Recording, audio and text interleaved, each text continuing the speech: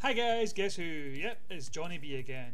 And today we are going to bring you another Monster Legend element. And this one is nature. Well, I like to call it grass. As you can see, my nature does look to have the same monsters there. Yes, I could be doing with a lot more. But as we'll just quickly check, there's not really a lot of nature monsters out there that I don't have. The only one that I wish I had was Sarah. She seems to be the one that I sort of regret not getting yet. But even so, that doesn't change my top monster. Now, I will leave my top monsters to last this time to shake it up a bit. So I will pick 3 monsters from nature. The Judgment will be my third. Here's big Judgment.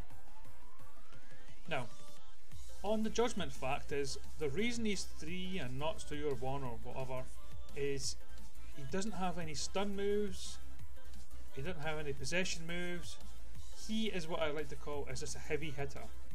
So if you look at this skill set, very heavy damage, which is good. If you put some strength on him, he'll no doubt kill the enemy. This one needs poison. Again, it's okay for war. He'll poison everybody for 4 turns. Yeah, if the war lasts for 4 turns. On this one, you'll heal yourself by 30%. That's quite good.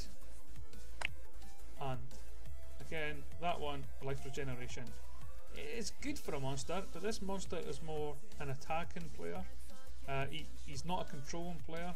So if this monster goes first, unless he kills the monster that's due to go, he's not the best at all.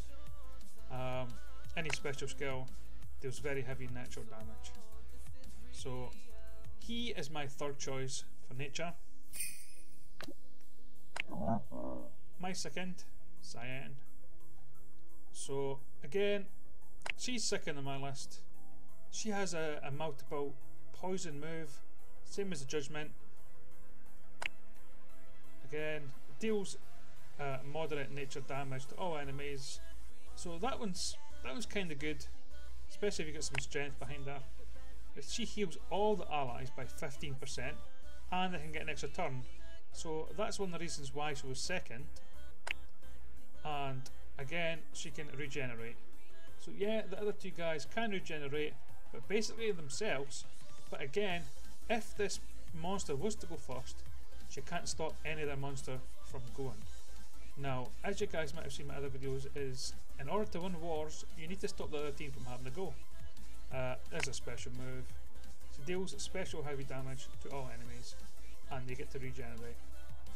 Okay, it's okay, but it's not the best. My best tip for you guys, as Lamu or Lamo or whatever. Okay, poisons.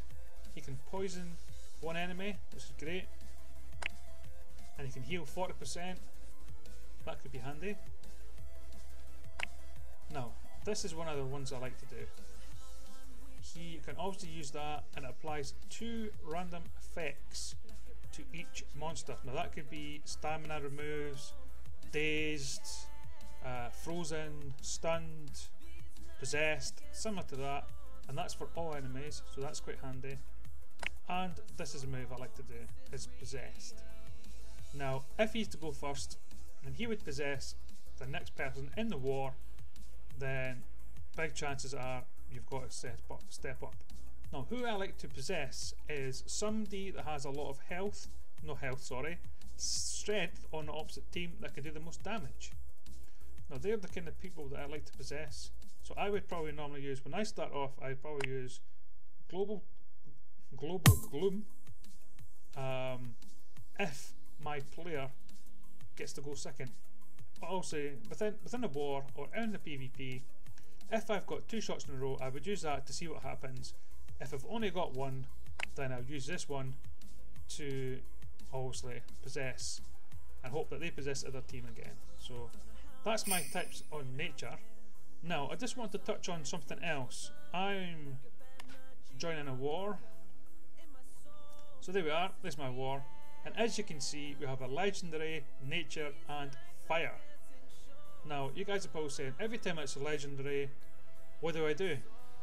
Well, again, if your team is stronger that you are going to attack, if you've got a strong team to attack, which in this case it's not really that strong, I probably would just run my strongest legendary, which you can see there is a water legendary. 115 with 310 runes. Now again, looking at my team, I don't really have a lot of team speeds in there. Now if the opposite team had a lot of team speeds, then I would probably put my nature holding the team speed there. I generally all the time have team speeds within my team. Now this is the team that I'm probably going to run on my war, because the other team isn't as strong as I said, and if they were, I would change my nature for team speeds. Now just getting back to my PvP team, there we are. Now I'm carrying 4 team speeds there. I don't normally carry 4, but I've set it up 4 and it's done well for me. Okay guys, as I said, that was my top 3 for nature, but just for a little bonus, I'm just going to show you just some skill sets of Lager Khan. Now yes, I put his name as Jack. Yes, let's hope Jack never sees this, but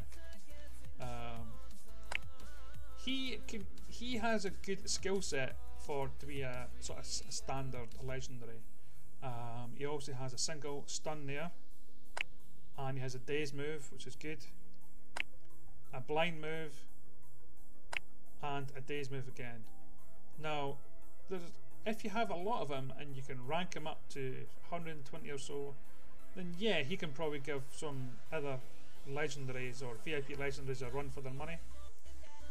Who else do we have? Oh yeah, forgot Mr. Snake Man from the maze.